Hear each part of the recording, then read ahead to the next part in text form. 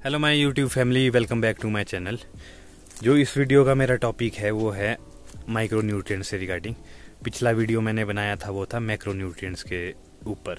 जो macro nutrients है वो वाले न्यूट्रिएंट है जो कि प्लांट को बहुत ज़्यादा अमाउंट में चाहिए, जैसे कि NPK वगैरह। और जो माइक्रो न्यूट्रिएंट्स है वो वाले न्यूट्रिएंट्स होते हैं जो प्लांट को थोड़े लेस अमाउंट में चाहिए होते। हालांकि वो भी इम्पॉर्टेंट होते हैं, पर as compare to macro nutrients वो थोड़े लेस अमाउंट में चाहिए होते प्लांट को।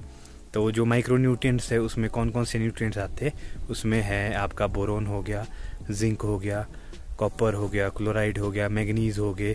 तो ऐसे ऐसे जो ये न्यूट्रिएंट्स है ये आते हैं माइक्रो के अंदर।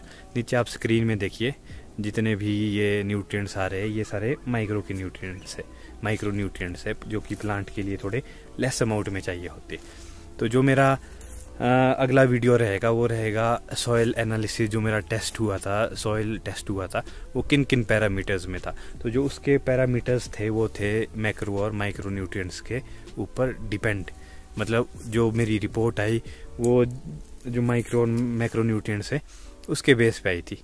तो वो मैं अगर नेक्स्ट वीडियो में आप सभी के साथ शेयर करूंगा अपनी रिपोर्ट, और आपको बताऊंगा भी अगर किसी ने सॉइल टेस्ट कराना है तो वो कहाँ जाके करा सकता है सॉइल टेस्ट।